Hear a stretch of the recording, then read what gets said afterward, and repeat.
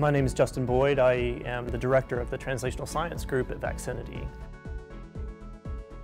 I think the mission is what really inspired me to join, because we're doing something that's improbable, which is making a medicine, in the context of doing something impossible, which is curing neurodegenerative diseases like Alzheimer's and Parkinson's disease. And then we're doing something almost unfathomable, making a medicine that we can distribute to anybody around the world. And you know, most people I think would say that's pretty risky, and for me, it's like, sign me up.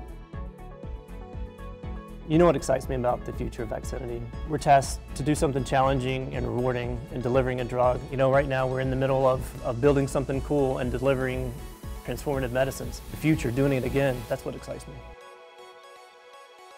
Almost 10 years ago, I met a friend of mine who wanted to help me start a company, and we tried to do it, and it obviously didn't take off. He reached out to me about 9 months ago, and he said, "Hey, I met the CEO, and I think you guys would get along."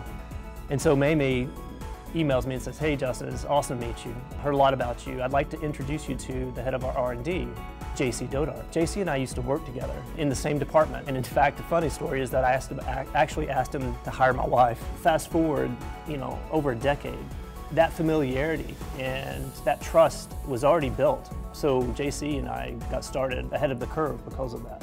And I think all of that confluence of the network and the disruptive technology really kind of encapsulates the excitement about Vaxxinity for me.